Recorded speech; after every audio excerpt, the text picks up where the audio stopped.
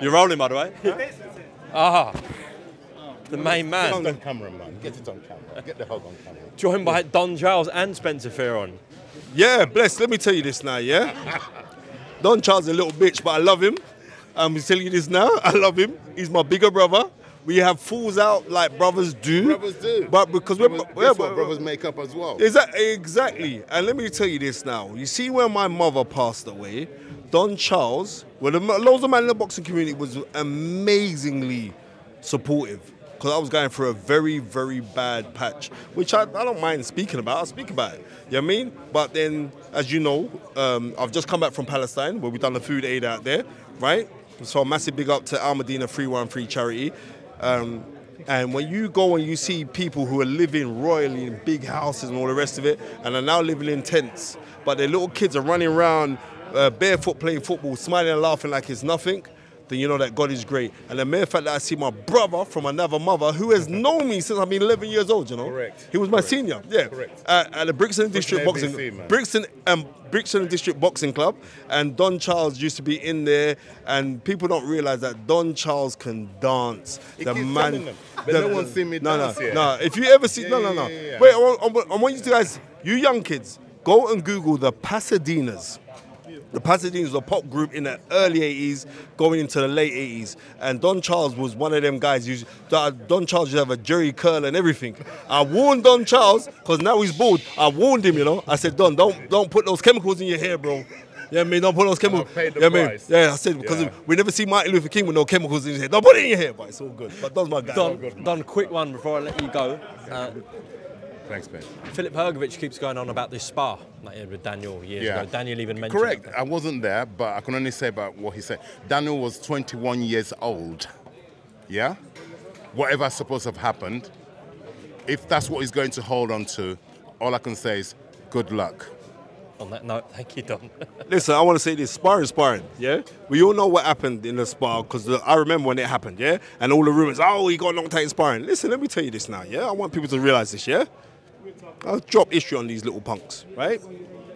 Bob Foster, one of the greatest light heavyweight champions of all time, yeah? In 1971, floors Muhammad Ali in sparring.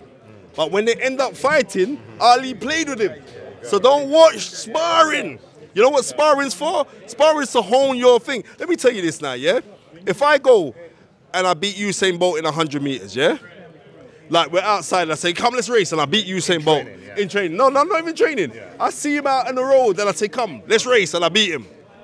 I can never beat the man on the track. And now that Daniel Dubois is with this man here, Don Charles, one of the most underrated trainers in the country, yeah? A man who is meticulous and studious, yeah?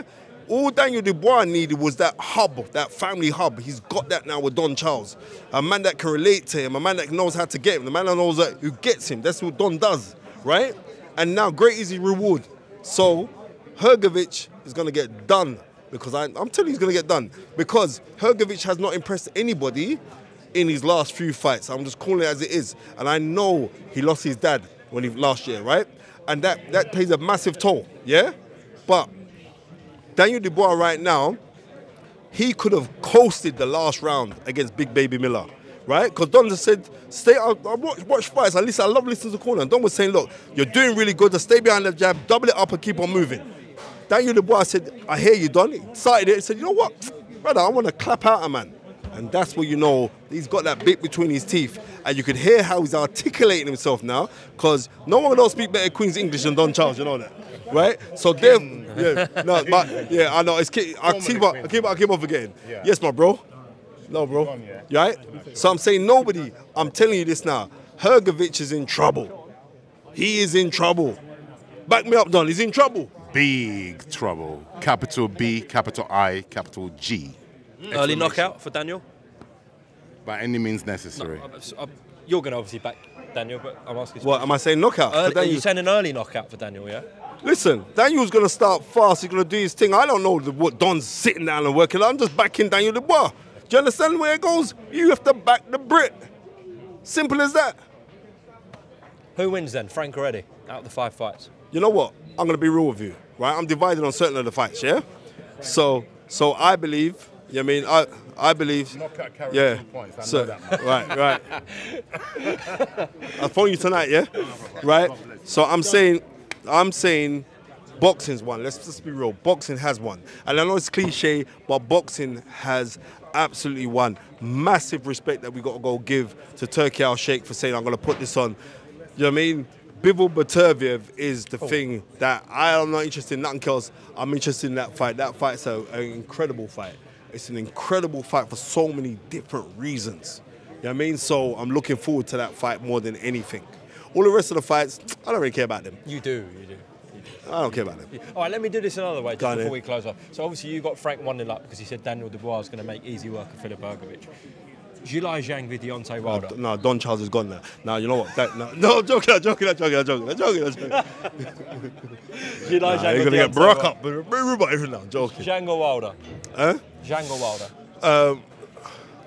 If Deontay Wilder reverts back to type, then I've got Deontay Wilder winning the fight. Okay, so I spoke to Deontay Wilder today, so massive big up to Spencer Brown. Right, he put him on the phone and we had a really good chat. You know what I mean? Because you know me, he was beefing for years, right? But then he realised what's going on. Good guy, and I got him coming out victorious. Okay, so that's 1-0. Shiraz v Williams. Hamza Shiraz. That's 2-1 to Frank. Ray Ford v Nick Paul. I haven't seen a lot of Ray Ford, but from what I'm hearing, he's very good. But Nick Paul is different. He's a monster. That's a close fight, you know. It's a close fight.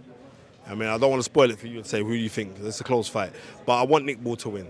So I'm just going to go Paul.